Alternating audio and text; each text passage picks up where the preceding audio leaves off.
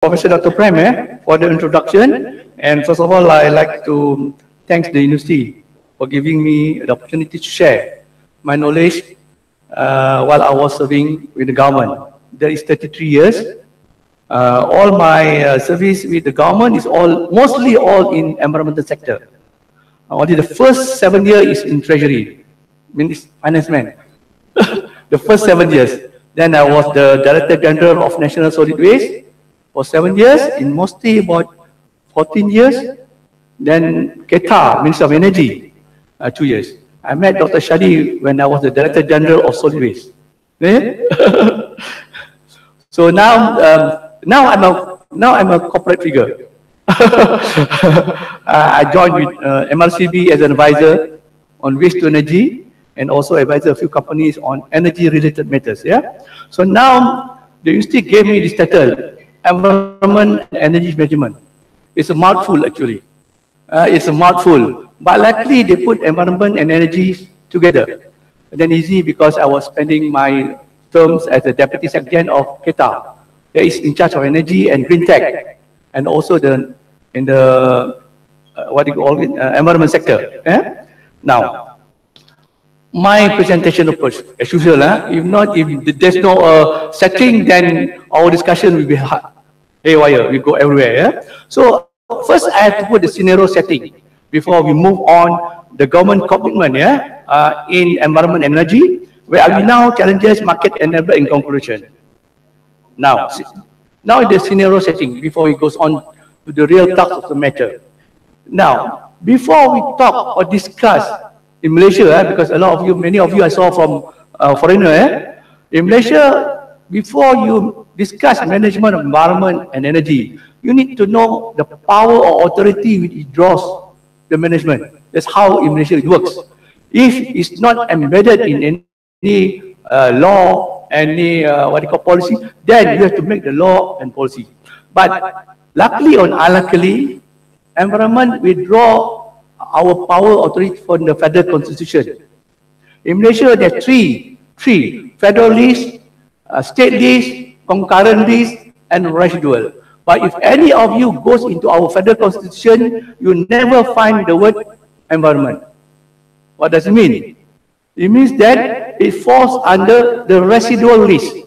It says that if it's not mentioned in the federal list, concurrent list, state list, automatically falls under state purview. Environment in Malaysia. Now you're wondering how are this why we manage environment? I think you know we have an Environmental Quality Act in charge of environment pollution. But Environmental Quality Act in Malaysia was created on the premise of public health.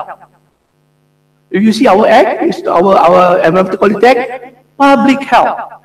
Because they cannot put an environment there because that it falls under the state jurisdiction. So they put on concurrent list. Concurrent list means the state or federal government can legislate law. That's how Environmental Quality Act comes into being. 2 days ago, we have a discussion with the Department of Environment to make a new law, changing Environmental Quality Act into Environmental Protection Act. It may take maybe 1 year, 2 more years lah. We have to change. So that's where now I put that. Oh, sorry, forgot about it. Okay. Wait. Okay, here. Article 77, that is residual matters, residual list, Then energy, because energy and environment is together. But luckily for us, energy is a federal list. It's under 9 schedule. 9 schedule, 11C. So the government can, what it means is government can legislate laws, regulation under federal government easily. That's why we have Act under the federal government. But having said that, although it's the state government, the federal government does not deal with Sarawak government on electricity. Sarawak has their own law on electricity. Although it's a federal list. In Malaysia, we practice consultation. In Sabah, we consult, they said they agreed to adopt our Electricity Act. So Electricity Supply Act is implemented in Sabah, but not in Sarawak. So that is the scenario there. Yeah.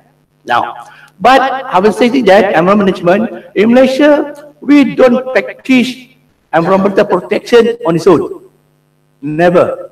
We do sustainable development. Because you see, the sustainable development has the three pillars. Remember, environmental protection, economic growth, and social development. If any one of these missing, it will be imbalance. Whatever we did on environment, Pollution Control Act, it always have an impact on economic and social well-being. That's why we said the two pillars. So, after saying that, then the concept of what do you call it? Sustainable consumption and production kicks in. I think you know about CSP, isn't it? Consumption, what do you call it? Sustainable consumption and production.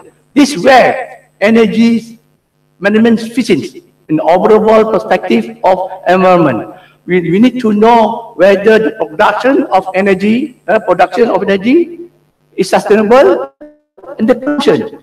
Some of us is not very sustainable in consumption. Now, what is the temperature here?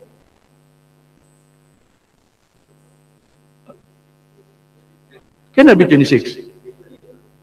Because in government building, you must put 24. Cannot, because when you went to the hotel, it's worse than winter in Europe.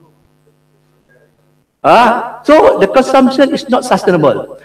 The production, then the production is not sustainable. Consumption is worse because I'll tell you later how our production electricity, whether is sustainable or not. Yeah. I think you don't have to wait until the end of my presentation. If clarification, then you ask Jan there. Yeah.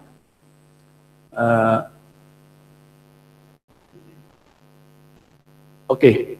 Sorry. Not just with this very sensitive remote control. Okay. I think this is the one. Now. How energy management fits in the environment management. You see, I say that according to UNEP, and energy production in use is the single biggest contributor to anthropogenic greenhouse gases emission. Anthropogenic means human in use. This activity industries, because we need qualified anthropogenic. If not, all of us will be polluters also. You bring in oxygen, you came out CO2. So that does not count. If not, then you have to can't breathe oxygen because you accident H2O then go CO2. So it's only single biggest human induced greenhouse emission. See, it's not sustainable energy because it creates global warming. Energy sector. Now, some people got confused. Energy sector. Is it only electricity? Energy sector, it goes cars, hydropower, our power plant productions, all that sort of thing. So this is energy production. Now, to ensure sustainable development, then you need to do decoupling. Decoupling economic growth from environmental to go into green economies, which produce new opportunities, social creation. Later, in one of the slides, I show you how can it create opportunities and social. Yeah. Now, people said, developed country, you have to develop, doesn't mean anything. Yeah, you have to develop. So economic growth goes on, and economic and environmental degradation goes on. So now we need to decouple. Just for example, before you go in detail, example to decouple energy growth and environmental degradation. In Malaysia, there's a lot of coal power plant, global warming. But then again, if you have no choice, we cannot take renewable energy sources, we go for coal. But in Malaysia, we are building ultra supercritical coal power plant. We use clean coal. We call it green coal. In common, a green coal. A green coal. You come in, if you green coal mean, okay, if you take from Indonesia, not so green. If you take from Australia, a bit greener. So Malaysia, from Australia, from Indonesia, from South Africa, he's from Mexican, from Russia also. You got 4 countries. But Indonesia, a lot of impurities content, so not so coal. But if not so clean coal, then you have to come up with the technology, because this is University Science and Technology, isn't it? Yours. So you can't change what God's made. But the God gives you knowledge to come up with technologies which can counter it. For example, wind in Malaysia, we want to build wind turbine. But they say wind turbine, the velocity of wind in Malaysia is very low. So how to do it? So I said there's 2 things to make a wind turbine in Malaysia successful. One, wind velocity. But if wind velocity in Malaysia is 5 meters per second, so that's God's creation. You can't change that. But you can have technology where the wind turbine technology can turn electricity at a very low wind velocity. So we already get some university to do research on that. Now, okay, decoupling, achieving green growth. I mentioned here, sorry, I have to go down here, too small. ARENA, International Renewable Energy Association. They say that in the Gulf, who's from the Gulf country? No, I thought I saw a few. No Gulf. Gulf countries said in Gulf countries, the target in 2030 alone with the renewable energy, if they use solar, everything, they can create jobs over 240 direct jobs and 210,000 people involving renewable. That's 2030 alone. So it create market for this renewable energy. And then in Dubai, the renewable energy solar is only 5.85 US cent per kilowatt hour. 5.8 cent. Malaysia, average 38.35 cent per kilowatt hour. But that one is in USD. But time by 4, if last time 2 point something, it's much better. Right? So that is where the sustainability of energy management to go from traditional fossil fuel to renewable energy. That's how we manage in Malaysia. Later, when I go to Malaysia scenario, this overall scenario, yeah? Okay. In the US, 6 to 14 cents, most the same. Better. Malaysia, although the US don't like global warming, but they still do good things. Okay. This is Green Technology Master Plan of Malaysia. In that master plan, in 2030, the green business will contribute 1.5 nation GDP, increase from 7.9 billion to 60 billion. That's what sustainability is. Environmental protection, social and economics. Social, of course, it creates job opportunities, it creates greater income, it creates more finance production for the countries. Yeah. Okay.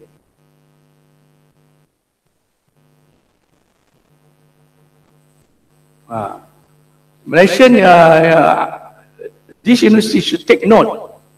Science and technology. Contribution and green technology by sector. Energy is the biggest one. So, the University of Management, maybe when the PhD student come and propose research proposal, if Malaysian, if non-Malaysian, foreigner, they do according to their own country interest. But in Malaysia, you see, you must have some, the contribution green tech from energy sector, water, waste, these two. For the GDP is the biggest sum. So the government is looking into science and technology. How to renovate energy sector and waste energy to provide the necessary GDP growth using science and technology. That's why when Dr. Shadi said, come and talk to you, okay, because I saw the word University Science and Technology. That's why I come. Because you need to emphasize how important science technology is. Okay. So how does energy production management and also what they call it environment interface? Look, if you use a fossil fuel, what we could I mean greenhouse gases. Greenhouse gases related with climate change, environment, negative impact. Then, renewable energy. When you use a solar, wind turbine, hydro, you conserve resources. So, less greenhouse, better environment. That is where you have to balance the production, as mentioned there, and the consumption and product. You consume, if you don't have renewable energy, you consume coal, you consume gas, your hydro for your power plant. But if you change to renewable, the consumption is renewable, where you use solar, you use water, hydro, big question mark also.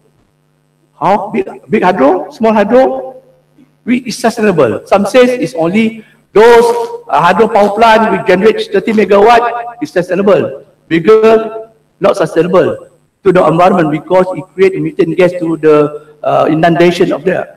They say maybe 15 years when the environment is stable, the dam environment, then only the energy from hydro is sustainable. There's a lot pro and cons on that. If not, the Chinese three gorgeous dams.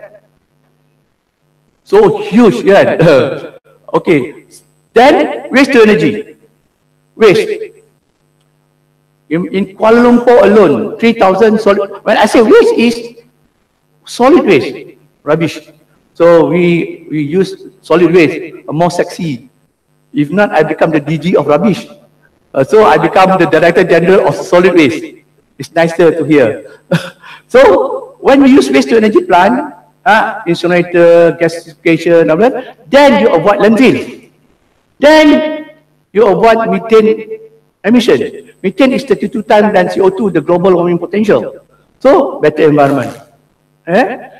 But the game changer is new technology, R&D, solar, geothermal, net energy metering.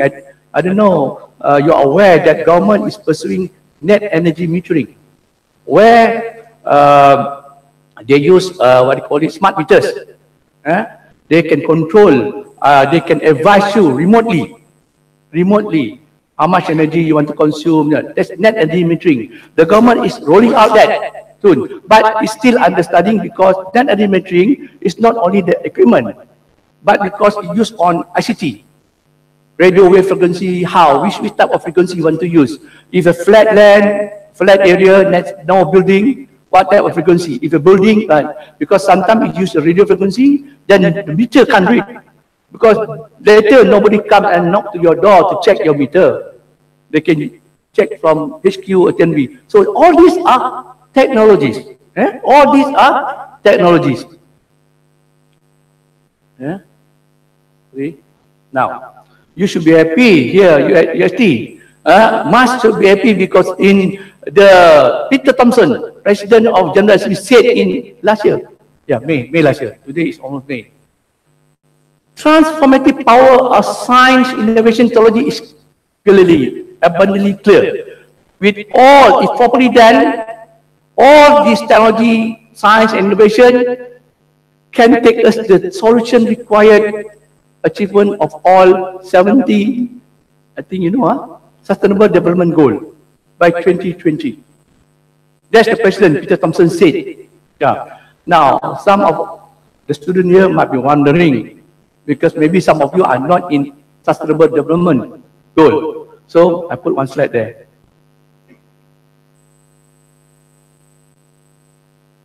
These are Sustainable Development Goals listed by the United Nations. 17. Now, Peter Thompson, the president, says, if you use science, innovation, technology, we can solve all this. So, the scientists say what? You have to dispute whether what he say right or wrong. And I put you the hammer there. That is the one that is important to our topics today. Because I don't think so, what do you call it, this all gender equality. Is there any gender equality on SIT? So we are talking this. We have, sorry, my spec not so good. So affordable, solar jigs, construction, all this, sustainable cities, and also these are. sustainable consumption. So these are the sustainable development goals. Yeah? So with all the scientific and innovation methods, we can move and proceed. Okay? 1.5 hours, yeah? Until 12, yeah? So I think I'll leave half an hour to, yeah? Okay, now, we can talk and talk and talk if the government does not put in place the policy that we can talk. The people sometimes don't understand why should the government control putting up laws and regulation, law and regulation. If the government don't put laws and regulation and policy, you'll be everywhere. You don't have focus. So you'll be everywhere but nowhere. Here and there, because you don't have focus. Yeah. So the government said, okay, I use the 11 Malaysia plan. That is the latest government development plan in Malaysia. The 11 Malaysia plan is supposed to end by 2020. So there's two for energy and environment. There's two main chapters, chapter 6 and chapter 7.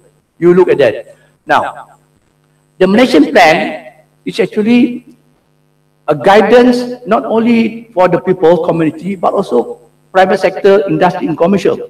It's like you buy a land. If you don't go to the local authority, you don't see the planning. You buy your land there, very expensive, beautiful scenery. Suddenly 5 years time, LRT is on top of you. A lot happened. We didn't go and see the local planning to buy houses. We thought, nice place, buy it. But you don't know, government already makes some planning.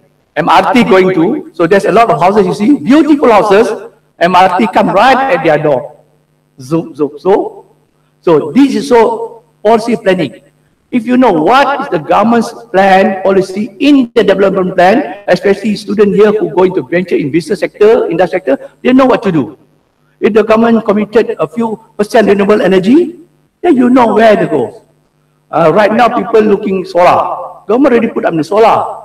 I don't know where the business sector here. We are doing utility scale solar, where we tender every year twice or 3 times. If you win that tender, 10 megawatt, 15 watt, you can shake your leg for another 21 years because you got a concession where the TNB pay you all the while for another 10 to 12 years.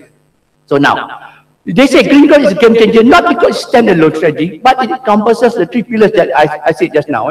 The 3 pillars of all that. Yeah. Now, to pursue green growth, that I mentioned just now, enabling environment is that you must to put in place policy, framework, green technology investment, financial instrument. All this must be put in place. If not, how you manage environment and energy does not follow a true pathway, a clear pathway and focused pathway. Focused pathway. Yeah? Now, under the 6 Malaysia plan, they said the strategy is for this to be in place, you must create environment geospatial information indicators. Maybe some of you, geospatial information system. That's a new thing. When I left Ministry of Energy, we are coming up with a law and policy in geospatial. Now, what is geospatial? Some of our students mention now, geography is not important already. No more study. Last time, during my time, we are the before Merdeka era. We learn geography. We know America better than the Americans. Now you know nothing because it's not a compulsory already. Geospatial is a combination of ICT and geography. It's a new thing that. That's why the government specially put indicators and information system. Geospatial, yeah? Yeah? Sorry. Now, in UN itself already recognized the importance of, I don't know, you must have this area. But in UN, in 2014, activated geospatial, they say we cannot measure or monitor settlement over time because without geography, location, and places. Before the geospatial information, if you want to boost a solar, you have to go down, you have to check. But geospatial, you're using technology GIS, GPS, satellite monitoring, you know that area that you want to choose for energy for power plant in detail. You won't make a mistake because you will know there in Malaysia where is the best to build a solar plant. You just can't simply build in one in Johor, in one in Malacca.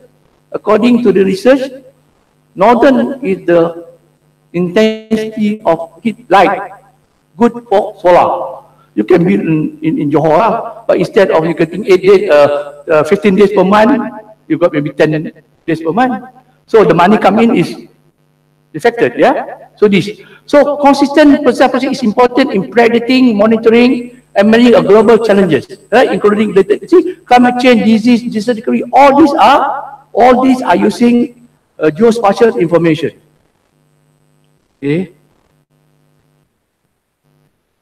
Okay. I hope you can follow me. Yep. The professor, yes. Sorry. Okay. Because these are what in the ambit of the government. Because the government in Malaysia, the problem is we government servant, we keep information to ourselves. That's a problem. That's a problem. If they do studies, if they call MAS to do R&D, research study, very good thick book, is in their library. They don't give to all people. I don't know why. But in our department last time, if I ask MAS to do a study for us, I told them, look, after the studies completed, you watch out, it will be on the website. It'll be what, and then you under peer review. If you give us nonsense result, of course we government something we didn't know. But when it's on the website, Professor Prem might look at it. Some professor might look at it. What this ministry engaging consultant? All nonsense. All the data is fake. So I told the consultant who work for us, you do that, you're surely blacklisted. But if all the universities say, oh, very excellent, so you are already in our list. So that's how we do things.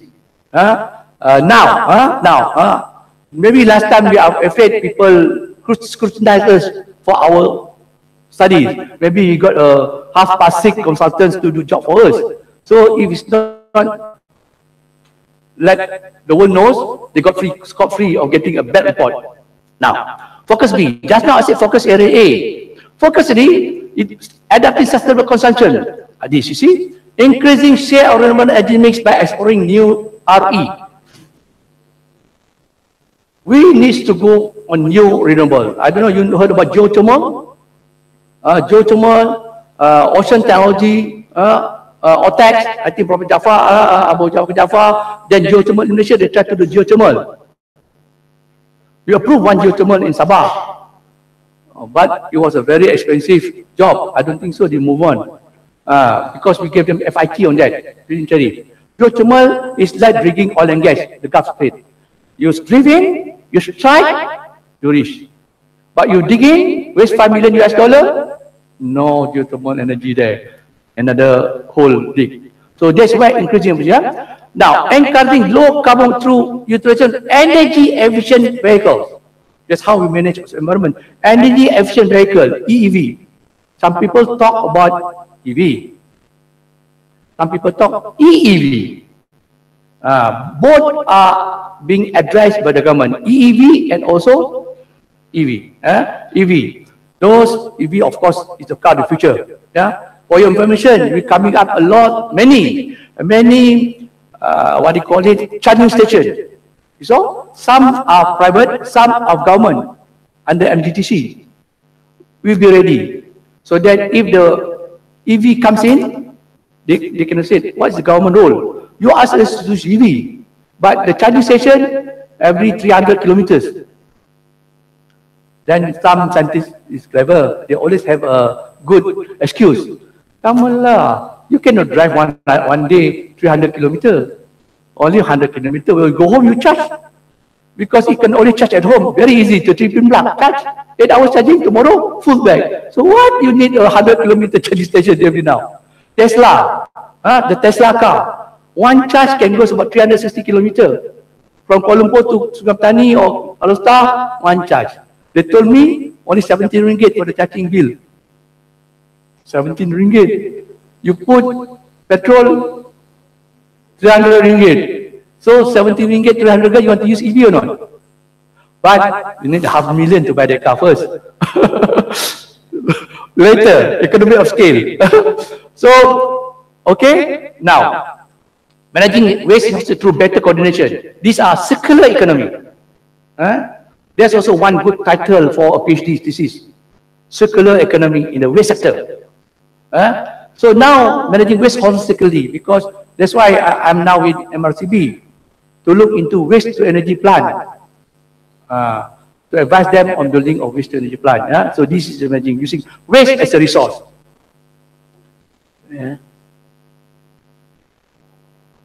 Okay.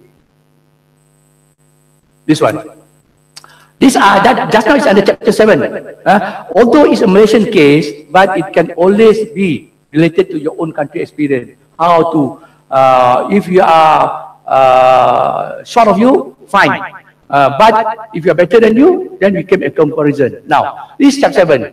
Sustainable use, managing diversity. In 2020, this is our generation mix. I think these are kilowatt hour. Giga, 53% coal, 29. Now, you'll be asking me, I'm talking for environment and energy, sustainable development, 53% coal. Our Prime Minister goes to Copenhagen, says we want to reduce our greenhouse gases 45%. Policy again. One, reduce greenhouse gases. Another one, use coal. We are playing a balancing game here. Balancing game. Why? Then they say, why Malaysia say one thing and do another thing? But coal is one of the cheapest right now yet. And that is what I was mentioning about science technology. Science technology. Okay, fine. Don't hit us.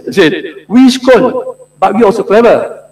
Our coal power plant, we use ultra supercritical in Manjung. Manjung power plant, we use ultra supercritical, which can pulverize the coal and ensure that there's less emission of greenhouse gases. The pollution is being controlled. Ultra supercritical, but it's expensive. But if you want to balance, as you say, Professor, balancing games, then you have to do that. If not, we get hit in the climate change convention for doing this.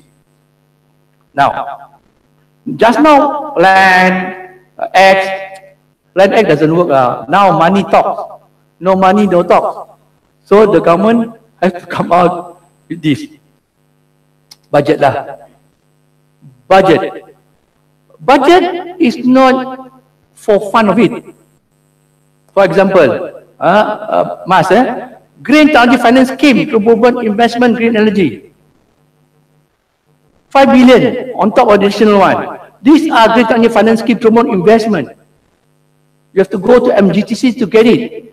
If you don't know the government has put up this money, then you investor or industry, you have to use your own money totally. But if the government has put this, then is those bad good proposals will get it because it's one to one sometimes. Yeah, this is the one. The government has put in this. Now, because the rest I won't look, I look into energy. Energy will supply 672. The rest, this is all the money, the rest. So, if the government has put up this, any government in the management of things, they must put in money. And they must put in the program in the plan, like this budget 208. If there's no such money in the budget, you can move. There's some government agency, sometimes they lost sight on that. They forgot to put in the budget that year. If you don't have, people said, object kepala, the heading in the budget book, if you don't have that, how good your plan is, you won't take off. Then you have to next year. Then they keep on telling the officers, remember next year, put in the budget 2019. You forget again, good plan won't work. It's lost in papers. Usually sometimes we do, because too busy doing things, fighting fires, you forget the planning. The money, you forget the money. So if you don't have the money, do that, then you witness. Or if this guy want to sacrifice 1.4 billion, give you some. You think I want to give you? I say I also don't have enough in 1.4 billion. Okay. Now we can talk.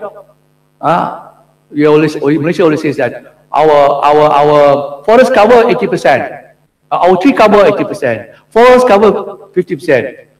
Last time you say that, anybody say okay, because there's no technology then. They take my word lah. I got 80%, you know. Then now with the remote sensing, the satellite, come on. You look satellite Noah, you said it's green, it's all brown, you know. So where's your 80%? So energy to have knowledge and data is very, very important. I have a problem when I was in the ministry. I said we have the UN agency wants us the list of names, expert in wastewater, for example. I said yes, we have a lot of us. We got university here, university there on the department. Okay, give us the name. Apa ya? You can't get the name also because you don't have the data. University have a lot, but they don't have the data. Then you won't be able. So that's important. The scenario is. Let's see, yeah. Hold on. Okay, are we? Okay. In terms of environmental management, sorry, yeah. Okay, in terms of environmental management, we depended on environmental performance index by Yale University. That is the reliable most index that we use. So the environmental performance index ranks the country's performance in two areas: human health and protection of ecosystem. It's a very specific. Yale University is being used many years already. University Yale Index. So in these two policy, ecosystem and health, they have more than 20 indicators. 20 indicators. So that's how they merit you. They merit. Now we take for example Malaysia.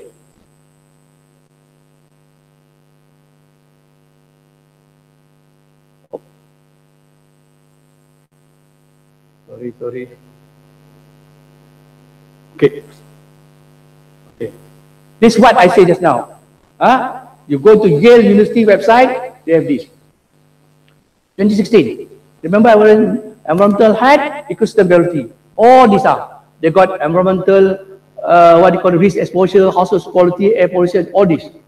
All countries in the world will have the same index. Because I cannot measure Professor Prem different criteria and Dr. Shadi, it must be the same. These are the things, yeah. Now, where's Malaysia? 63 of 80. This is our score. 2016, 2017 has not come out. So some of you country here, maybe you can search. Of course, the best is the Scandinavian. The Scandinavian is excellent. 90, Iceland, all the Scandinavian. UK also goes on number 12. But I think we're the best in Saudi Asia, maybe. Singapore, alamak, 14. 14, ours is 62, 63. Now, you're wondering, are we that bad in the management of energy environment? Are we that bad? Now, that's why I say just the indicator, the criteria, you must know what they measure. This is how we are measured. Health, ecosystem, drinking water, blah, blah, blah, blah, this, see? This is how every country is measured. This is for Malaysia case. This is excellent. Access to electricity. Malaysia, in Semenanjung, about 99% people electricity.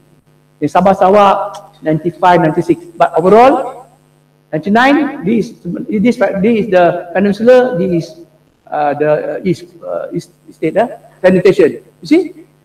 But then, I was mentioning frost cover. Imagine, non-available. So I was telling our people, hey, come on. Not available. I thought we always tell the world 80%, 50%, but they put an A. Of course, we have no point there. So Your rating is down. Nitrogen, who's good in nitrogen balance here? 0. Who's good in all this? All this, yeah. Climate change energy, so we don't know. So this one, of course, we always good lah. Because we have a haze every day. So you must be good lah. So we have good. So these are, when they calculate all this, Malaysia goes number 63. Malaysian being Malaysian, we never agree it is bad. So we said, we come up with Malaysian EPI. We have a Malaysian EPI, but the slide I already take it out. Malaysian EPI. We do the NRE and UKM did it. Different parameter, a bit. But they go and talk with UN, with Yale. This is how we want to measure Malaysia. So there's two, one under the Yale indicator and that's our own. Which Minister of Natural Resources said it reflects better Malaysian environment. So that's why I said the indicator criteria must be good. Yeah? I'm not saying Yale is wrong. I said that is the parameter that they use. It's our fault if you can get this. If you got this, 80% of our forest cover, sorry, you have to make differentiate. Forest cover and tree cover. Forest cover is our virgin forest. That's 50%. Tree cover, it goes into the rubber, together with the rubber tree. The UN then don't recognize our palm tree, because palm tree is not forest to them. Oh yeah, because if you include that, you get more than that. If not, the dates is coming.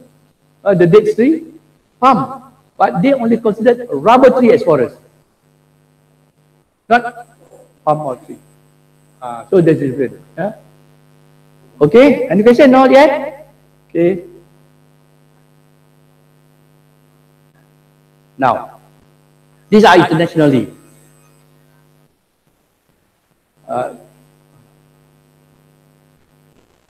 Okay.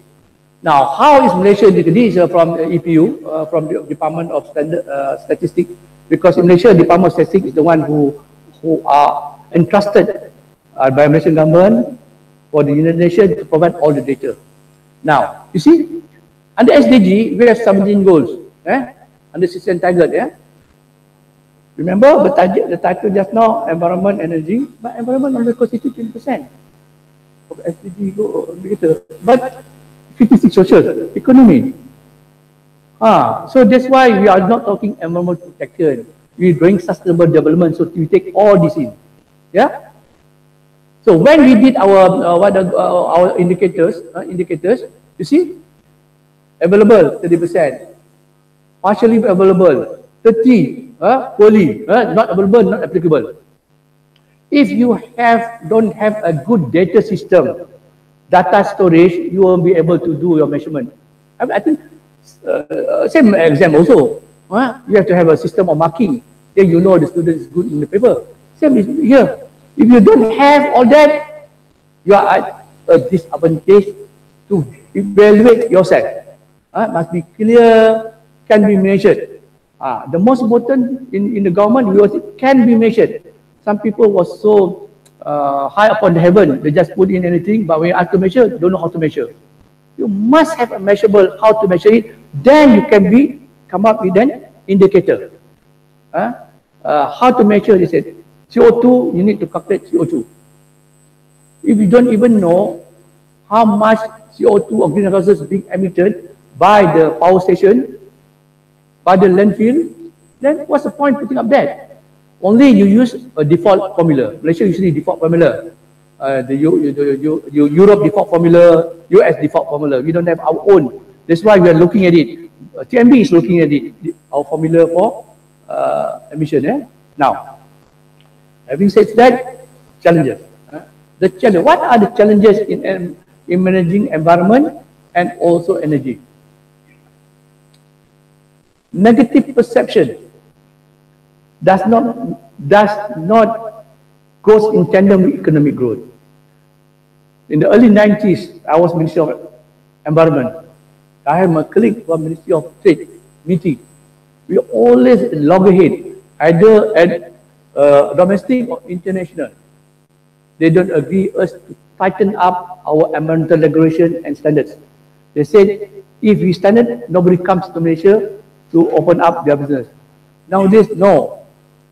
These international industries, they wanted better standards because image, because they are reporting, because they got better, then they come in. It's no longer cheap labor. We said cheap labor. That's why our approach of bringing in investor, all that. Malaysia has very cheap labor. Malaysia utility bill is very cheap. No wonder we cannot increase our electricity bill. Because we always say to the industry, our tariff is low. Come in. Our pay, our what do you call it? Our workers, only small amount of salary they needed. Come. You don't buy that anymore. The industry want infrastructure, a good infrastructure, consistent electricity supply. In Sabah, we have a problem there, man. There's a lot of these blackout.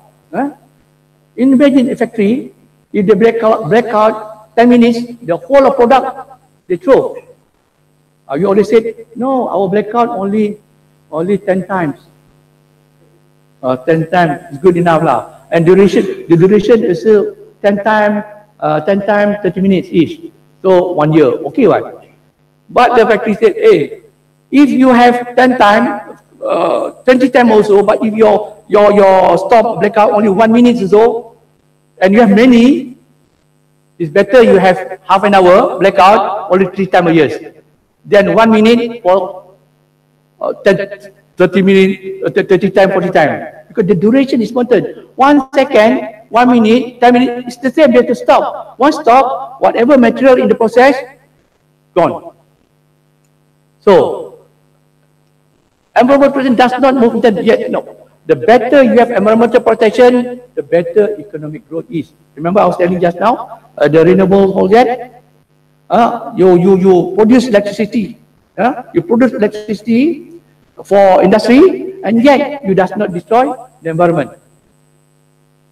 Because you don't use your fossil fuel, do that. You can ask me the question, Germany in 2016, 1 day, 100% from renewable energy, none from fossil fuel. 1 day, German, 1 single day, no fossil fuel. So, environmental protection is better because when no fossil fuel, they save a lot of importation of gas and oil. Because German does not produce like us, it's not that. So that's the one. Then also Sweden. Sweden now import rubbish.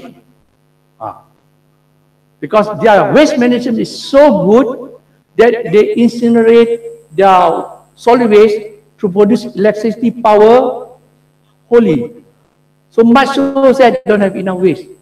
So they ask Denmark, UK especially, UK from UK, send their rubbish to Sweden. They don't get rubbish, they call it new resources. Instead of getting coal, which is expensive, rubbish people want to throw. Now, if coal, you have to pay to get it. Rubbish, I pay you to take my rubbish. So it's two different economic mechanics. One, you pay. One, people pay you get it. Of course, people pay, I take, and then I can generate electricity. I got to do payment. That's, okay, this is in Malaysia for your information. This one we are a bit headache lah. We want people to buy more cars because we don't have good connection. Buy car. We're getting the car smaller, so that can move. Produce lah kan. A lot of people cheaper. And then again, each of these car produce greenhouse gases. So now what? There's car transportation policies. Then we have, I mentioned just now, global warming. Reduce global warming, build more coal power plant. But of course, luckily we have this coordinating committee to address this. Data collection needs to be strengthened. This one is most important. All the developed countries have a very good data collection storage need. We don't have a systematic collection. If you ask the university, last time I have, I don't mention about in biodiversity, we want to have storage for all the number type of plant, but each of the professor has their own collection, you know. Oh, I got no need, I got take from drawer. See, you did. But we thought of collecting these and put into a single inventory. But sometimes people don't want to share because knowledge is power. Right? Last time they say knowledge is power. Now knowledge is sexy. The more knowledge you have, people comes to you. That's the thing. Data collection. And data collection, sometimes the method of collection also is not correct. So that's where the academics must come in. But academics, you must work together with the people on the ground. If not, your system does not work for these industries because they know what they are having. Because now DO is doing the air quality regulation for palm oil mill. But palm oil mills on the ground, they have some problem. But so, because DOE, they have their own, what they are expert. But not all theirs. They take from university, the so-called professor. Yes, I don't mind. Yours is very good in academic. But that's why some university, they have this investor arm. Yeah? Investor arm, they do research, they do give services. So they combine their academic knowledge and what's on the ground. Then this lecturer, these researchers can come out a hybrid of what they thought they learned from the books and what they happening on the ground. Because each on the ground is totally different. Because textbook is standard generic. So that's important. Yeah? Now this environment management, I don't think so we can solve it. We have to move. Initially, my PhD is on this. Initially. Then at the end of the day, the finding is always you can change the constitution, the one, so forget about the PhD, use different title. Got a different, my PhD is on multilateral environmental agreement, climate change, all this. So these are the challenges, how move. If you see, the destination here is here. If you can go to straight line, you can always circumvent. That's where the ingenuity of the scientists, the technologies, and also the administrator. Don't leave out the administrator, the management. They, although they are not so good in their scientific, but they know how to find out things that the scientists, the technologists didn't look at that. I'm a scientist, so I'm a biologist. Sometimes we have one track of mind. The managers, they have ways of doing things, go here, they get where you are. So you must equip that one. Opportunities, okay. Sorry. Okay, got a few more minutes more. Okay. These are our green technology master plan. If you don't know our master plan, how you are going to do energy management? You need to know. Sector, renewable energy, energy efficiency. In renewable energy, these are the target. We want 20% RE mix, 33% installed capacity. RE mix. Our Bakun dams, 2,400 megawatt. We have a big dam in Sarawak. The Bakun Dam, 2,400 megawatt hydro. So we are going to mix it. That's why if you look into Energy Commission website, I think they're going to tender again for this utility scale solar. Every year Malaysia wants to build about 1,000 megawatt. No, 200 in Semenanjung, 50 in Sabah, large-scale solar. Large-scale solar. So those are interested who are commercially inclined. Some of the professors also they have inclined. They put up proposal, go into the tender to build between 1 megawatt to 50 megawatt. You got it? Good. Energy efficiency, this reduction of electricity consumption, this is about efficiency. I was talking about net energy metering, smart grid. These are all efficiency. Not renewable energy. It's on the system. Reduction, yeah? See, I quote some of, from overseas. China, they, in fact, they already surpassed the 1.5 gigawatt solar installation. I thought a few years ago, the Japan has the biggest solar panel, floating solar panel. I think China already overtake them already. Eh? Japan, solar, more large scale. See, this one. See, you know that we have a feed-in tariff.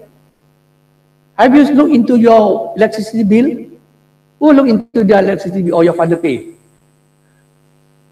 Electricity bill, there is percentage there, 1.6%. Feed-in tariff, one, where for every money that you put for your bill, the government tax you 1.6%. Because maybe you're all about 30 ringgit, 40 ringgit, you didn't see that. But for those 1 million, for the industry, they look at it. Because 1.6% on top of the bill, they charge 1.6% on top of that, goes to the government to pay for renewable energy.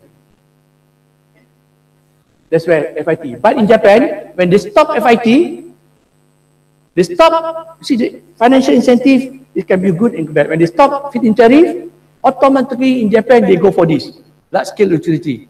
Large-scale utility, they don't use the money they take from us. They use power purchase agreement, they discuss with the utility. Feed-in tariff, for your question, for feed-in tariff, which is administered by SEDA, Sustainable Development, is for 5 types of renewable energy. Biogas, biomass, mini hydro, solar already stopped last year. Then geothermal. It means to say, if I'm a proposal to build a geothermal plant, the government agreed for my plant, then they pay me through the feed-in tariff that they collected. But we'll discuss how much upfront. Say, for example, for 1 megawatt, you pay me 80 cents, for example. So for the next 16 years, I get a confirmed business. How much megawatt I release, I discharge, they pay me. That's the money there. So now they turn to Indonesia, so Malaysia is the key market, yeah? See? Now, each policy has an impact for another policy. When FIT ends, they go for battery storage system. You see the solar panel in Malaysia, it does not stand on its own. It goes to the grid, national grid. They connect. If I don't produce, for example, I'm supposed to produce 50 megawatt for my solar plant. That day, I only managed to send in 30 megawatt. TMB comes in immediately to put the 20 megawatts. But of course, they charge you. And you receive the 20 megawatts. Right? So that's how it works. We don't have individual grid yet, all in the national grid. Only in Kedah, Kulem, they got a different grid. You're familiar with Kulem Technology Park in Kedah? Electricity is not produced, it's not supplied by TNB. It's by a company, Nur. They charge all the industry there and pay to Nur. Ours TNB. We only got. That's why I think you don't realize on that. That's Nur. Yeah. So now, battery storage. These are about battery storage. People were busy doing EV. People were doing solar. But those smart people who don't have the money, they go for battery storage. Come out with a good technology on battery storage. Because in a solar plant, without a battery storage, you cannot store the energy in the day. So it can be used maybe in the night for hours, 5 hours with the battery storage. That's why it makes the EV vehicle is still not really commercial viable because of battery storage. The car, you need a battery storage to make it move. If the battery storage is not good, that's why I said you can go only 200, 100 kilometers because the battery storage is not good. So the technology now, while people are busy building the EV, some other people sector are building battery, come out with battery. That is because a lot of solar plants being built in Malaysia. They use inverter, battery, all that. Yeah. Okay. Oh, just now I didn't show this one. So I think, okay, it's the same. Okay. Opportunity in the waste sector. Just now in the waste sector. See? These are all energy by renewable. 280 megawatt in 2023. There is solid waste, there is biomass, biogas, mini hydro, and solar photovoltaic. You see, it falls from 66% to 9%, but the biomass increased. Solid waste here not so much is going to. So these are how the management of energy in Malaysia is, how they foresee. But these are all electricity, you know. Yeah? Production. Okay, market enabler. To promote all this, then you have to have a market enabler. Yeah, all right.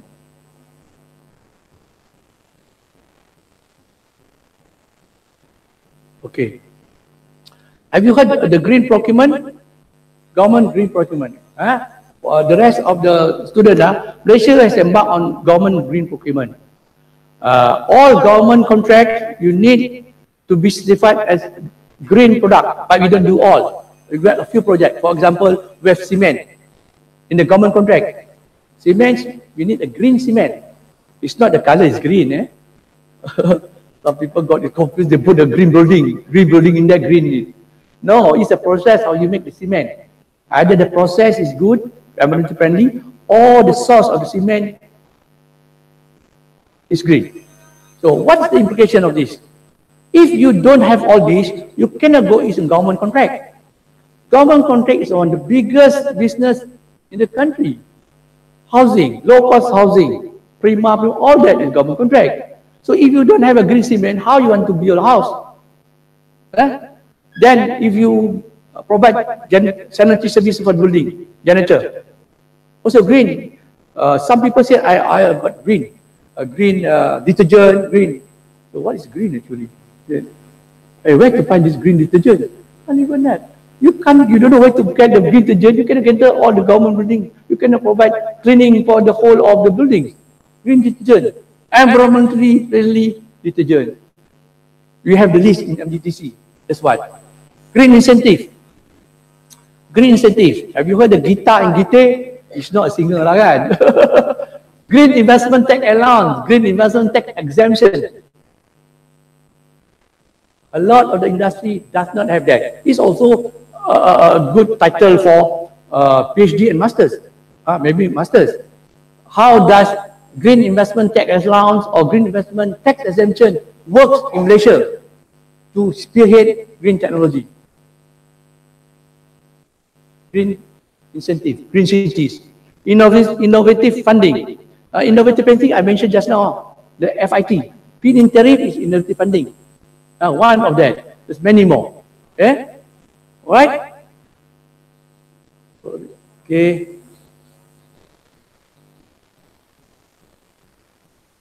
I go for my conclusion lah. You get 45 minutes, so much better to have interaction.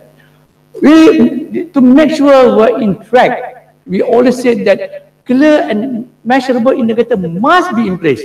That one is a requirement. If not, we cannot brag ourselves we are good if you don't have the mechanical. Then sign anthology is a tool for measurement indicators. I don't say that, Malaysia don't say that, it's the UN say that also. I think you all know. If not, you could have, if Edison is not there, you don't have the light.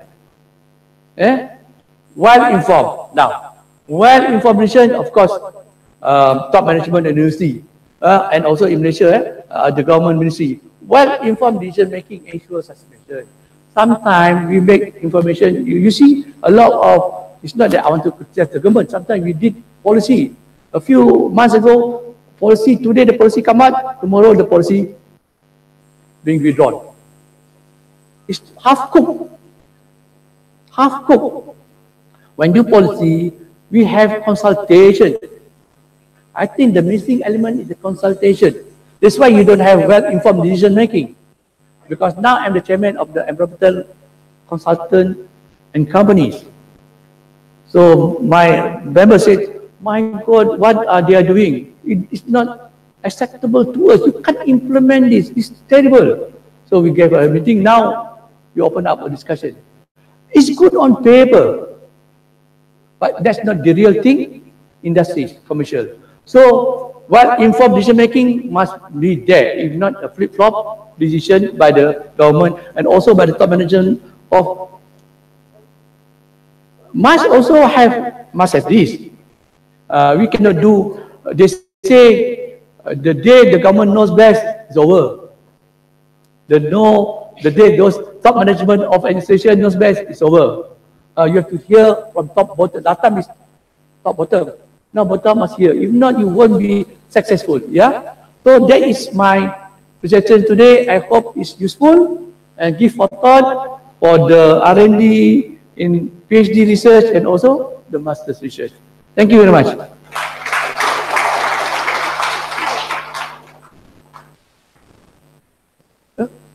Question? Yeah.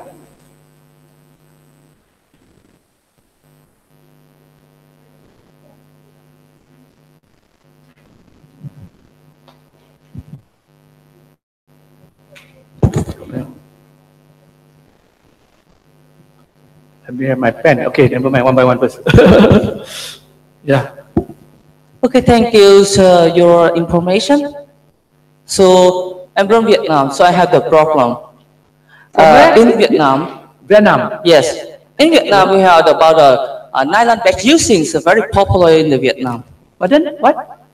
Nylon bag using the nylon, the plastic bag.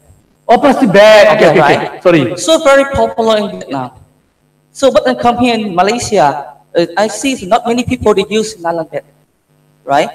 So, but the Malaysian tourists when they come Vietnam, they use the nylon bags more than they use in the Malaysia. Okay. So, with your experience, can you share with me about how about the government Malaysia they control about this one? Thank you. Thank you very much. That's actually okay. When I was the Director General, we have this problem also. One of the big issues of plastic bags. Malaysian Plastic Association in Malaysia says the bag is not the fault. It's human at fault. If you see all these plastics, circular plastic bottle, some universities don't use this already. They move around with the what do you call it? The can. Then they throw, but some people say it's not hygienic because they don't know from which water they take, so they're confident with this. But this bottle is very expensive resources for the industries. This is more expensive than this, but most of you sold it, send it together. Those clever ones, they split it. This one they sell differently, this one they sell separately. This one costs better than this, but you all don't know. So now, in Malaysia, the bottle served with the aluminum can, plastic bottle is not issue actually. You can't find the street so much because people collect it. There's a market. If you want to be successful in plastic addressing it, you must put a value. Anything you put a value, people won't throw away. In Malaysia, we don't have that problem, but we have plastic bag. Goes to the question, plastic bag. People are very creative. They do plastic bag. Plastic bag. Biodegradable, one is degradable. Two different concepts. One's biodegradable, one is degradable. The biodegradable, of course, the process the degradable is biochemical. It goes to the sun. But some clever people say, oh, it's biodegradable. Then they keep throwing everywhere. They expected they throw it today, tomorrow disappear. Mentality that I have a problem when I was a DG. Because we want to make sure that all people use the biodegradable plastic. You headache because if they use the biodegradable, then the what do you call it, the chemical based one, oxy is it what? If it's thrown out on the field, it degraded to 3 days because of the sun. But if it's the sun does not get to it, it's not degradable. It remains there forever also. There's two types of it. So now, you said in Vietnam you practice what? Plastic bag you prohibit usage of plastic bag in Vietnam? You prohibit Malaysia, a few supermarket did. But I said, informed decision making. Okay. Now the question by the people is, you charge us, you said want to use it into environmental protection, but it goes to the supermarket. People question, where does the money goes? Maybe in Vietnam you are very specific, all the money collected for you goes to the specific fund, green fund. In Malaysia we don't have that fund yet. So people were questioning the money that we collect us, where does it go? Saya mau practice that. It's a good way of doing things. But the mechanism, well-informed decision making. How? You see, up front, in Malaysia is a market, if you get the plastic bag, you go home, all your waste you put in the plastic bag. Now, you don't have that, but you have to pay. So you see people, instead of getting that plastic bag, they still buy the plastic bag at the back. A zero-sum game. We consumer penalize twice. Upfront you pay if you want, then you don't have plastic bag, you have to buy the black, the green, everything. Last time you use the plastic bag to put your rubbish and put in your bin, because you cannot put rubbish in your garbage, you have to put in plastic. So now, goes back, you have to have a mechanism. How? First, the mindset of people. We don't have a separation at source 100% yet. The waste at the house, you mix. Although the government in Kuala Lumpur, in Putrajaya, in Negeri Sembilan, what they say, you're supposed to sort your waste. But still, I don't think they sort yet. They should collect one day, once a week, recyclable goods, including plastic. In Kuala Lumpur, you wait in front of your house and see what day they come. Twice is the rubbish from the green. One must collect your pillows, your electronic waste, or what. They have to come one in each week. So, to make things short, you have to put in place. If you do a mechanism, the structure of how the collection and disposal, if you come back with the policy, no plastic bag, it doesn't work so much. Because some country already banned for first 2 years, 3 years, then they start can be used. Because they say how to carry my bags. Most the disposal must be good. I don't mind everybody use plastic bag for me, although I'm environmentalist. But make sure it go to recycling center, because that one is a good source of energy for my installation. High CV. Okay?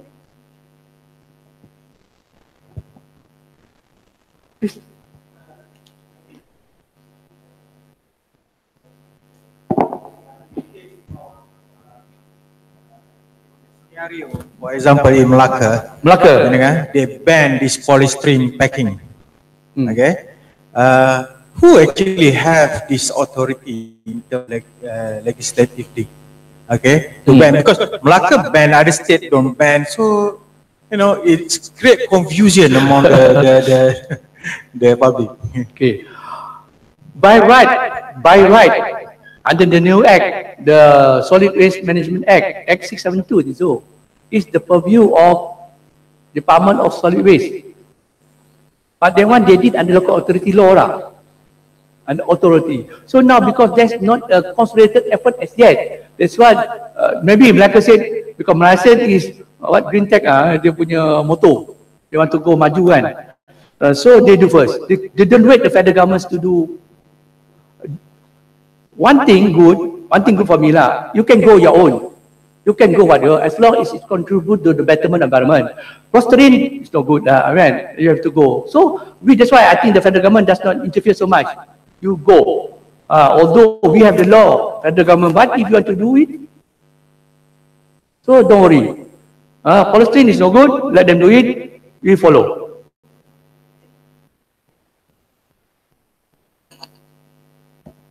I'm a Malaysian, though. Yeah? I'm a Malaysian. Okay. So, I'm attracted with your slides. Okay. Which you mentioned about green business. Yeah. Okay, and as per your slide, you mentioned that by year 2030, okay, year 2030, we can generate revenue about 60 billion. Am I correct? Correct. That's under the Green Technology Master Plan. Yeah. Yeah. So now, if you calculate simple calculation though, that is from 2018 right up to 2030, about 12 years there. Okay, so there is a jump from 7.9 billion to 60 billion. There's about 52 billion. Correct. Am I correct? So, yeah, that's right. So the 52 billion, if you just do simple calculation, we generate about 4.5 billion per year to achieve the 60 billion. My first question is, can we achieve? If yes, second question, do we have enough resources to achieve that? Thank you. Thank you. green business, eh? If you put up waste to energy plant in Colombo, we don't have a waste to energy plant. One. Waste to energy plant costs about 1 billion, for example, or 1,000. How much already contribution to the economic? Because the plant itself costs about 1 billion for 1,000 ton per day waste in Colombo. Because Broga costs 1.5B, which is stop it. 1.5B. There is capital expenditure, not OPEX yet. OPEX about 3-4 million. There's one plan now. And green business is not that alone. The green business I mentioned just now, and the green procurement is a green business. You build houses, it's a green business. But provided you must have your green cement in there. Stationery also green in our government procurement. Pen semua kan ada sport pen. So that's the example. So I believe for your answer, yes, we can achieve that. Because the mechanism is there. Remember that I said you Gita. If people knows the text there, when I also don't know, they don't know. When I came in, the advisor with the private sector, you don't know. They go and ask now because it's going to close at 2020. This is 2022, but the government is flexi on that. It close 2020, the Gita, but the government can always extend it. If your answer just now if they find that cannot achieve it, that's why you have to go the green financing incentive. That is the market enabler. So the data and storage must be good. So the people who at EPU or the Energy must have the data yearly. So if you already calculate average this one, if you fall short, then the government must come out with new incentive, new great growth area. If not, you can achieve.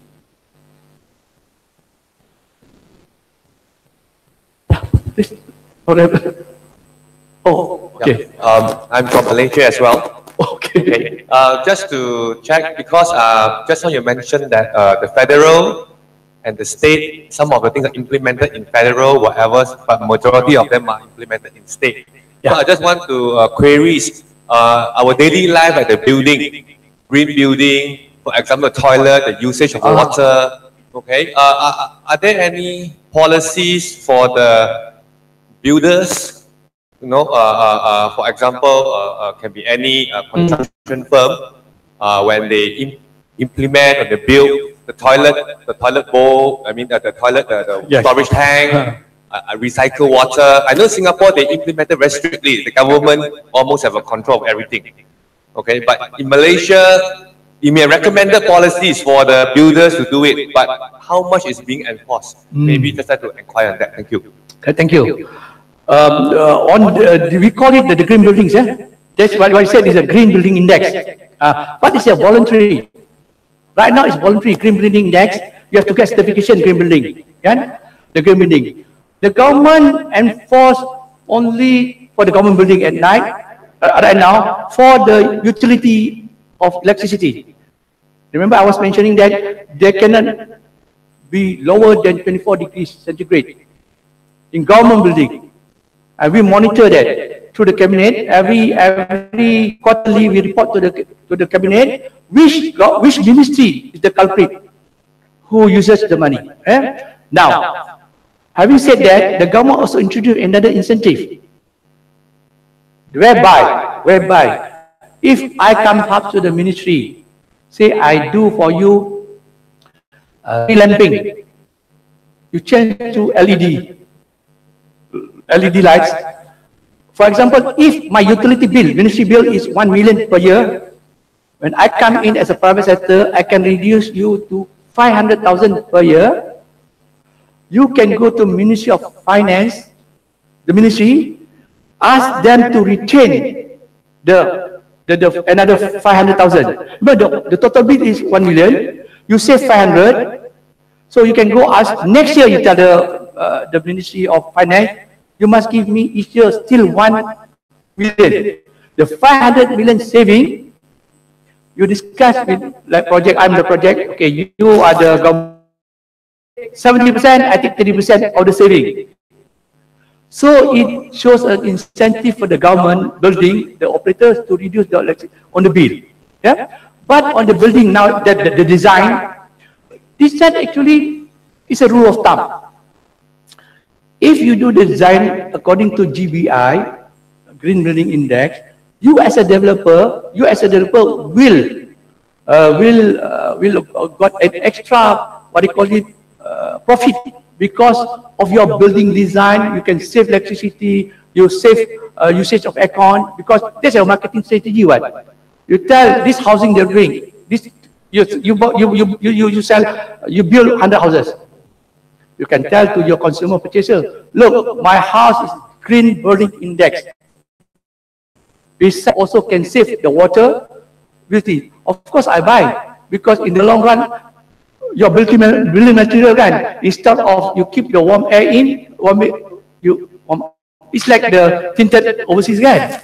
Just like that. Government does not do yet, as yet, they didn't do the penalty, the mandatory, not yet. Like Singapore also, the wrapping, remember the wrapping? They are wrapping in Singapore, the wrapper, they also involuntary. Those industries who can reduce the percentage of, increase the percentage of recyclable in their packing, the Ministry of Environment Singapore will give you medals, involuntary, because the stick is, the government of Singapore says, if you don't, there's no increase of recyclable, I'll put in a law. But right now, the Singaporean, their own incentive, they improve. So there's no need mandatory law to come in. I think that's a better way, because it makes the industry to do self-regulatory, to improve.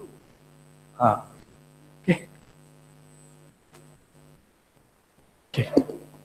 Thank you so much, Dr. Nadzri. We have time for one more.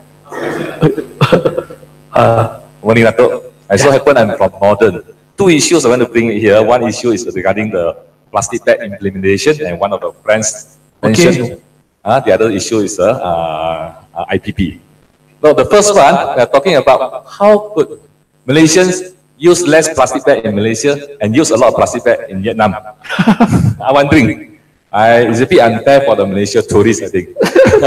I think it's a mentality of the trader, your businessman. If you don't provide plastic bag, then we got no choice. You have to bring. Now, back to the state where I come from, not mention the name here. 10 years ago, when government implemented no plastic bag, it started on the weekend first, only Saturday and Sunday. At that time, a lot of the hoo-ha against the voice here and there, the government doing upside down things, no use plastic bag, no. And it proves that the implementation is good, not only for the state and for the environment and for the people in Malaysia and the world overall for the global warming. So therefore, subsequently, they implemented every day, no plastic bag. If you want to use plastic bag, you pay 20 cents. And this 20 cent money collected is transparent. They have a fund managed by the state, because they are very scared of the corruption agency. Okay, that's one thing. Dato, second question is personally addressed to you. I think our beloved Prime Minister, when he took over the office, he did mention about the nuclear plant. Yeah, and you were the ex-DG. What is your personal opinion of the nuclear plant in Malaysia? Thank you. Okay. Now the plastic bag is mindset actually. You see, mindset. One example. Our neighbor people in Singapore, kan, they are very well disciplined. No, they don't throw rubbish everywhere. Come here, throw everywhere, kan?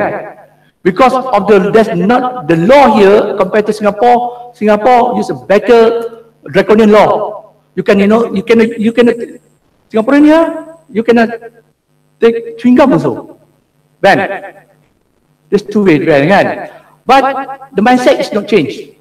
Because you behave like in Vietnam, kan? Because the law that they occupy.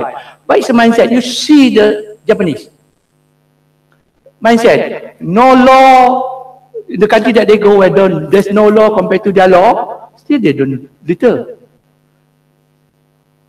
So they always say, probably my minister before, they say you must follow Singapore draconian law. Very good, nobody throws. I say better go to Japanese, change the mindset. Mindset, no law, they still don't throw. Because the way how they educated in the kindergarten. The kindergarten, our 5 years old, 6 years old, they tell you how to add mathematics. 4 years old, 5 years old, to teach you a standard 1 syllabus. But in Japan, they use the basic of living.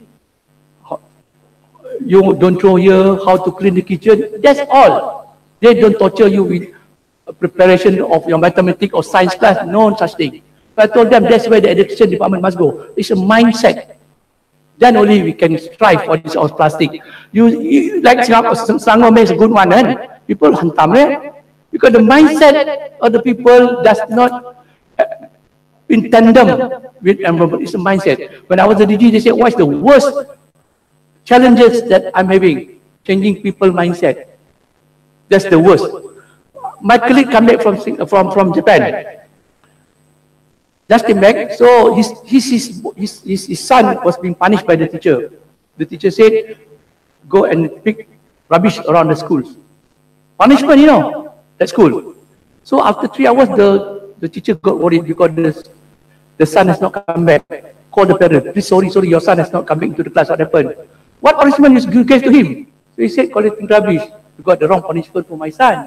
In Japan, they call it rubbish is a good way of doing things. I mean, it's part and parcel. Go and collect rubbish. So they searched the boy. The boy was in the drain, in the field collecting rubbish because the school is dirty. Moral ethic, different country, different, So the teacher here thought that is a punishment. In Japan, that's not a punishment. It's a good way of doing things to collect. Nuclear plant. That one a headache question. I was working in nuclear plant not when I was the DG, but I was the deputy secretary of Qatar. We're supposed to have nuclear plant by 2030. Suppose. Then the tsunami comes in. The Fukushima comes in. So we don't know when yet. But for all intent and purposes, we still do the R&D because nuclear plant there's a lot of technology, Not one time. When you say nuclear plant, it's a generic, but they got the cold water one. No. So back to this question. It's a pros and cons.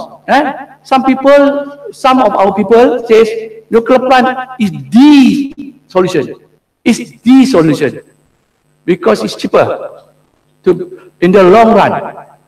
But another one said if something has gone wrong, there's no turning back. I've been to Fukushima. The power plant that is destroyed.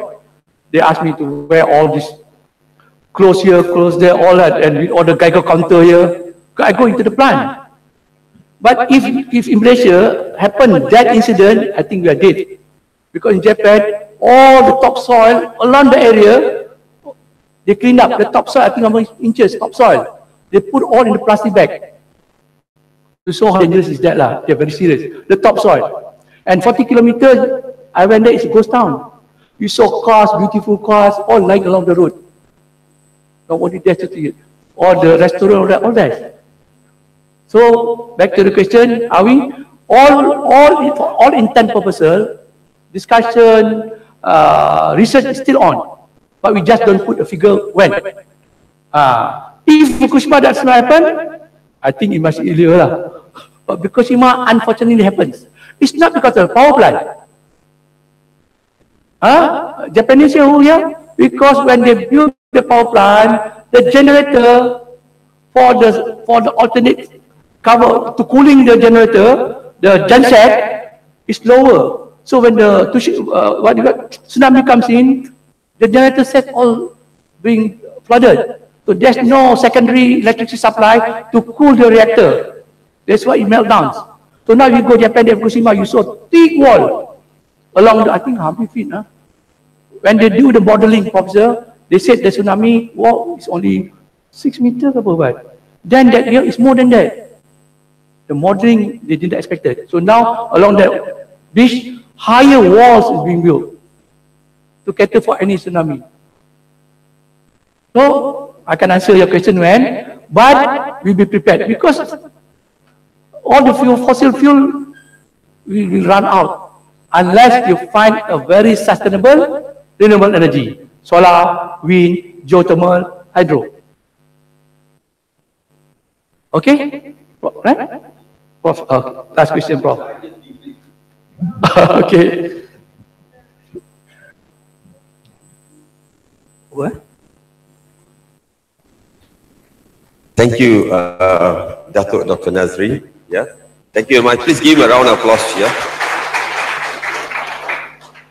It was a very practical sharing, sharing of his experience heading the various departments in the government sector, and also now he has now involved himself in the corporate sector.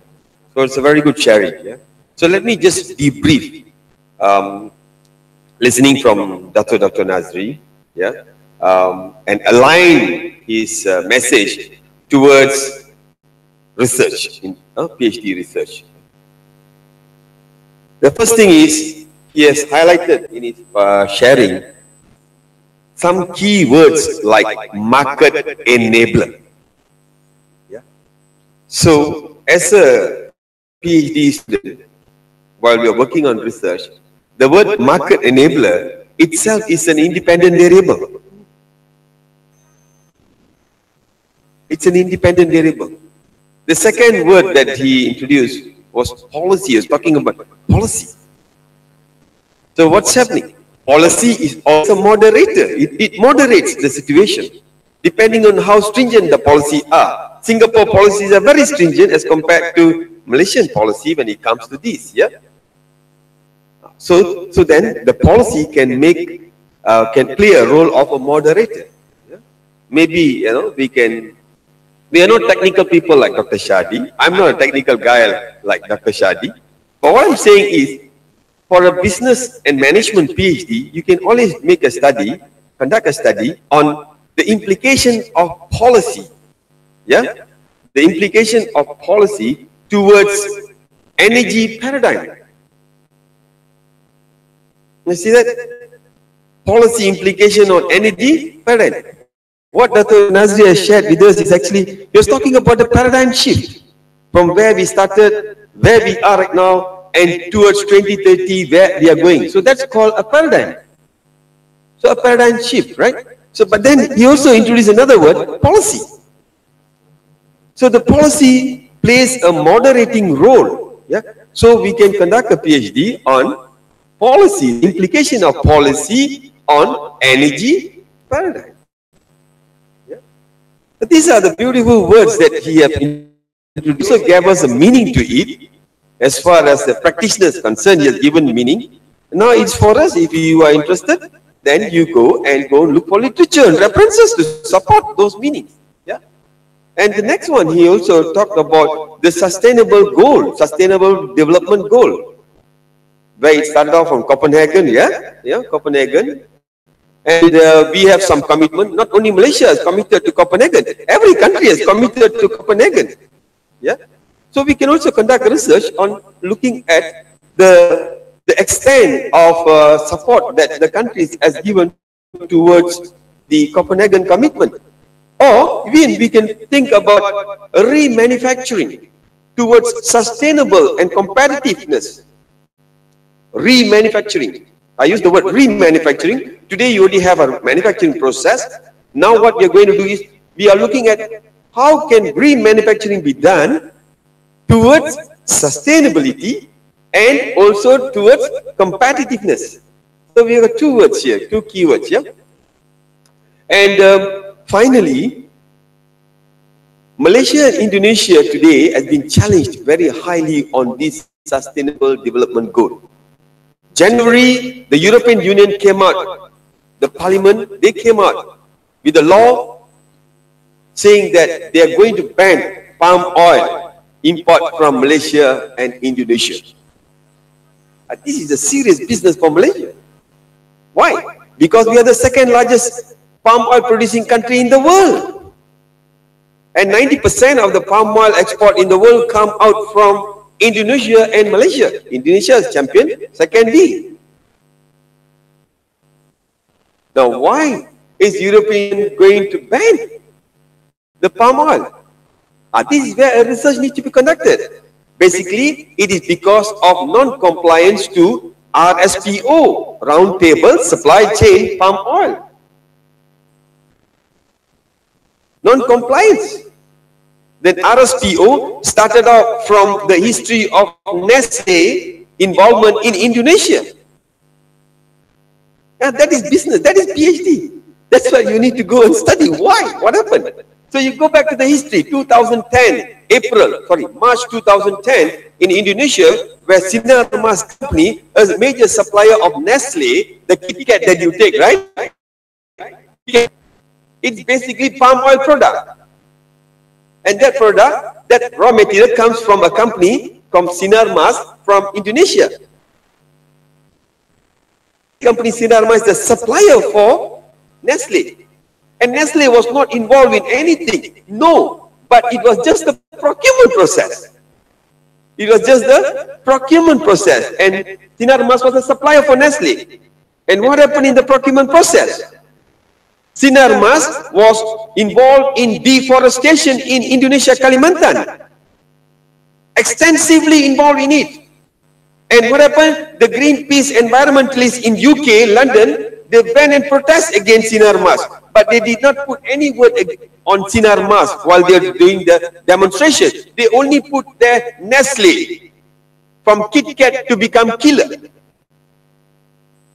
They put up a demonstration in London, Greenpeace environmentalists, and they say Kit Kat now changed to become killer. And that was basically Nestle. And Nestle had a tough time. Yeah, 2010 March 17th. It came out very bad. And what happened? Nestle took 2 months to respond to that. So this is where, as a PhD student, now you can think. He said, well-informed decision. That is another variable to be looked at. Yeah.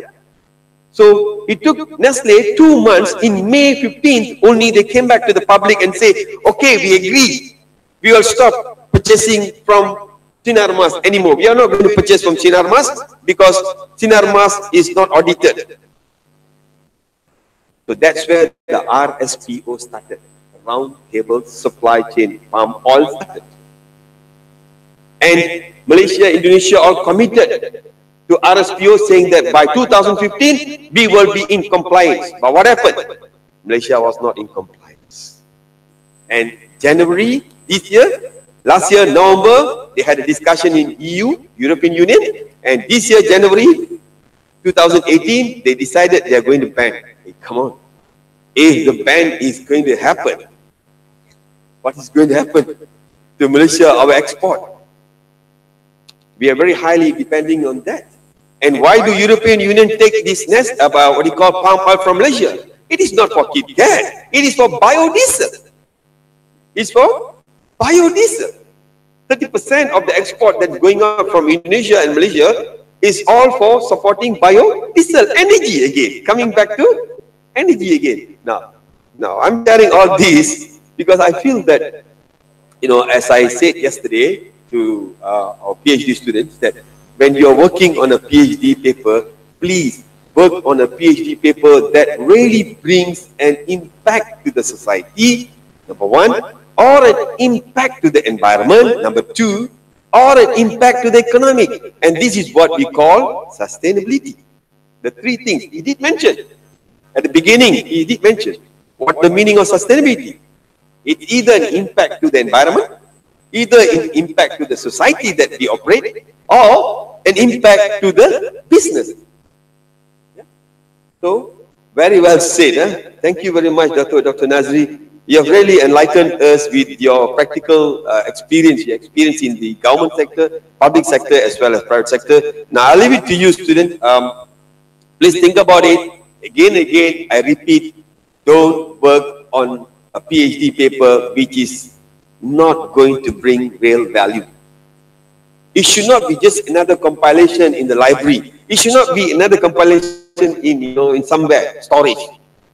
The PhD that you're going to work must bring some form of impact to the society. It must contribute. It must add a value to the existing body of knowledge. Whatever body of knowledge that we have, your work must add value. And that's why I'm saying that in Malaysia University of Science and Technology, in June this year, they are going to pull our handbrake. The university is just going to pull the handbrake of taking in PhD students. Yeah, I'm very, very serious about this. Yeah. Yes, today, and this I did share with you, right? Today, we have the highest number of PhD students in Malaysia as far as the private university is concerned, 162 students. But I don't take pride. I don't pat my back and say, hey, I've done a great job. No. I am looking at what is the contribution of these students to the society, to the business world, yeah, to the environment. These are the three aspects I look always, yeah.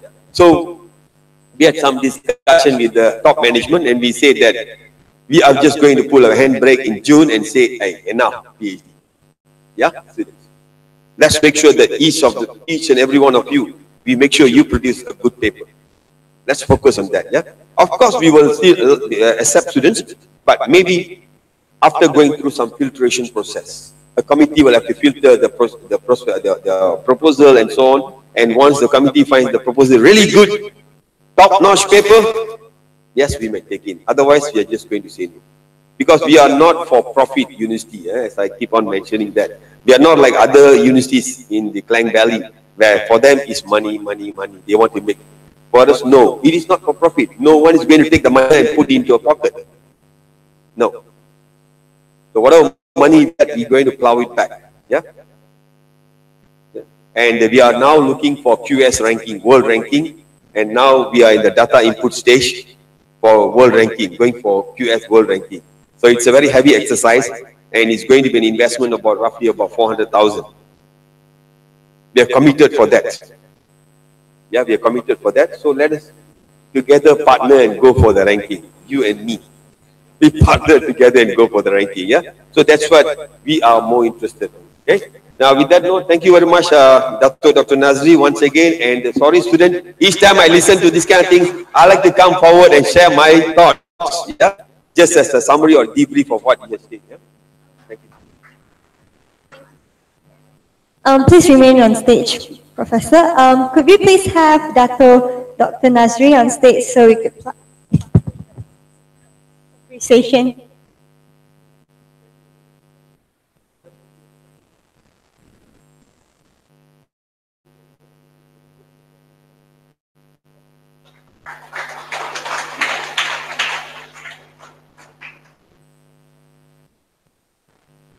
Thank you very much, Dato. Thank you very much, Professor Prem Kumar.